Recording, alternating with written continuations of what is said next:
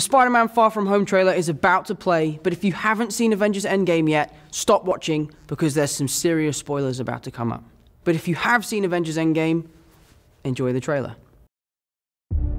Everywhere I go, I see his face. I just really miss him. Yeah, I miss him too. I don't think Tony would have done what he did if he didn't know that you were going to be here after he was gone.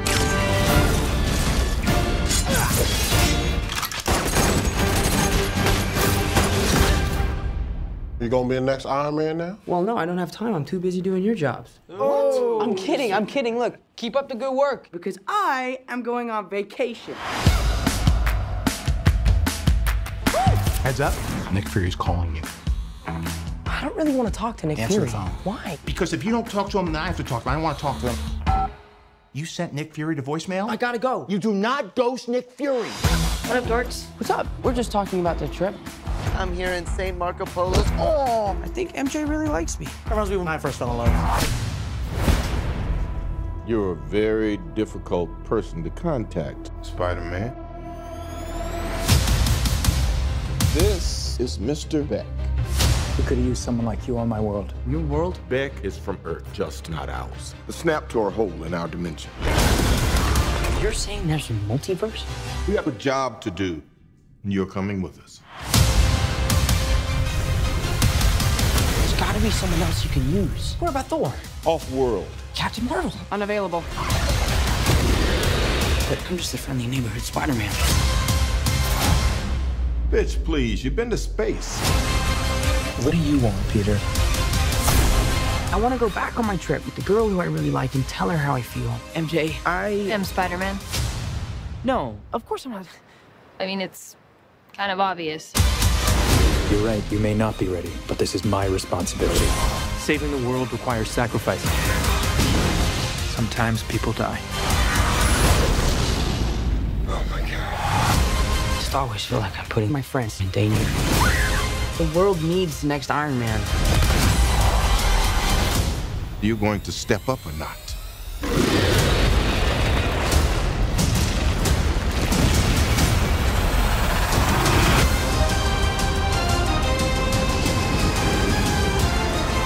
I gotta get you guys out of here. Get on the jet. Who are you? I work with Spider-Man. You work for Spider-Man? I work with Spider-Man, not for Spider-Man. New plan.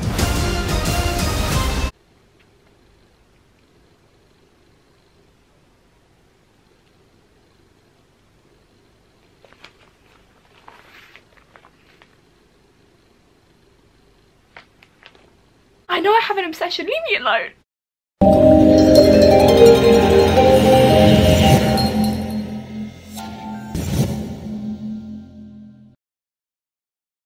Hey Inspirators, it's Inspiringvanessa here and welcome back to my YouTube channel.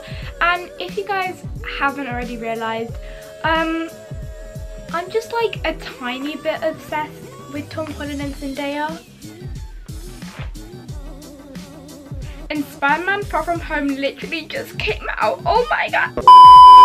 Despite that quick confirmation to my obsession between the two people, Spider-Man Far From Home recently came out on July 2nd, and I actually went to go and see it in the evening on July 2nd as well, so no one could give me any spoilers. So today I'm going to be doing a review about it. If you guys haven't watched it, do not worry, I do not like to share people's spoilers, especially that I know that movies have been spoiled for me in the past. It's just like really annoying feeling when you get to watch a movie or you've been praying to watch a movie and then someone spoils it for you. So this review doesn't have any spoilers apart from the ones from Endgame, but I'm pretty sure that most people have watched Avengers Endgame. But then the trailer before this introduction says if you haven't watched Endgame, do not watch Spider-Man Far From Home yet. But today I'm going to be doing a movie review. I cannot wait, and let's get straight into the video. Following the events of Avengers Endgame, Spider-Man must step up to take on the new threats of a world that will forever be changed. Peter goes on a school trip all around Europe attempting to escape his hero duties. He tries to get closer to the girl he likes, which is MJ. He tries to get closer to MJ while Nick Fury bugs him to step up. The quote behind the Spider-Man Far From Home movie is actually a quote that has been mentioned by Mysterio, which is Jake Gyllenhaal's character, and the quote is, "Saving the world requires sacrifices." you should watch Spider-Man Far From Home is obviously because who wouldn't want to see Peter and MJ on the big screen? Obviously see the beautiful Tom Holland and Zendaya, and also the storyline is absolutely amazing and I love how the scenes were directed. But as I said before, make sure that you have watched Avengers Endgame before you watch Spider-Man Far From Home. And I just thought I'll put it in there that we're going to need to wait till 2020 until we get the next Avengers movie. Better put that on my calendar. Thank you guys so much for watching this video. I hope you guys enjoyed it. Don't forget to go and check out my past Zendaya themed videos because you already know that there have been a lot of them. I've actually had the honour of meeting her twice. If you guys like to see those videos, I will definitely put the link to the first time I met her in the I button in the corner over here. And I'll be soon doing a story time all about the second time that I met her, so don't forget to stay tuned for that. Also, don't forget to like this video if you are a massive Marvel and Avengers fan just like I am, and also that you love Tom Holland and Zendaya. And also don't forget to subscribe if you haven't done so yet, and comment down below who's your favourite character in the MCU. Mine would definitely have to be Spider-Man, not just because it's Tom Holland, but just because I love the way that he's pretty much unstoppable to most of the villains in the movies. So I absolutely love him and love his determination in the film. So don't forget to comment down below who's your favourite character or superhero. And without further ado, I'll see you guys on my next video. Bye!